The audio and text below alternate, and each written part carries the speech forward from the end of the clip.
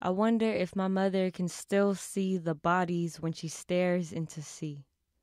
November 8, 2013, Super Typhoon Yolanda was the strongest storm to ever make landfall in the recorded history of the world.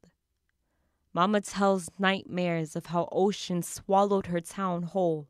Foam water rammed into house, snapped off metal locks and flooded the doors open. It's like the winds were searching for me today. When I arrive in Tanauan 1 month after the typhoon, I do not recognize my mother's home. Roofs crumpled like balled paper. The basketball court where I spent each childhood morning is now an unmarked mass grave. 13 holes for over 600 bodies. My homeland is a country of islands counting down the years before we are drowning in a rising Pacific.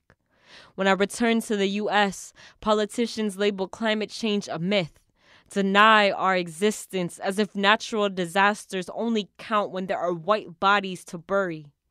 Each year, an average of 20 typhoons hit the Philippines, and my tita tells me God is punishing us. How else can you explain storm surge waves taller than coconut trees, 5 corpses stuffed into one body bag, names of entire families scribbled onto debris-made crosses at the traffic circle turned mass grave?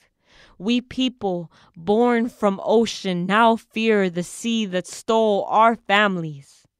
This is not the problem of the Philippines, of the Pacific Islands, of Oceania, long after the news reports. When the next super typhoon has blown away my family's relief tents, we will still be standing.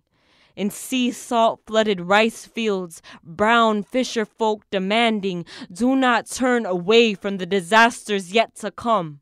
Our islands are in your hands. These spirits sing a warning.